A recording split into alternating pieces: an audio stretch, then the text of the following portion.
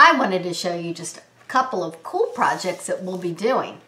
We'll be doing lots of them, but I just wanted to give you a quick look at some of the fun ones we're going to be doing. Like this is for pond life. This is a project that we're going to be working on all week. We're going to make this really cool picture of a pond. I'm going to put it right in front.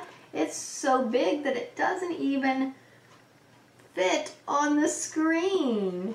So we'll be adding to that picture the whole week that we learn all about pond life. And then I wanted to show you when we learn all about Earth Day, we're going to be recycling things like this milk carton. I turned it into,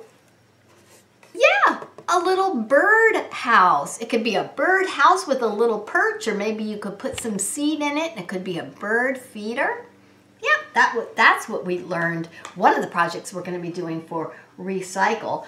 And then here's another fun one. We're going to make our own puppets for fairy tales. One of the fairy tales that we're going to learn about is Goldilocks and the Three Bears. So we're going to make a Goldilocks puppet and then three bears.